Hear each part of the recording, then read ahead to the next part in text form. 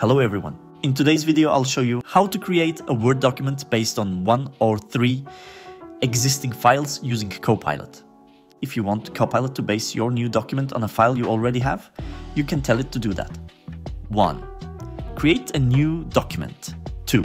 In the Draft with Copilot box, select Reference a file to choose up to 3 files that Copilot should look at when creating your new document. In the Compose box, you can also enter the / symbol and the name of the file you'd like to reference, which will update the file options shown in the menu for selection.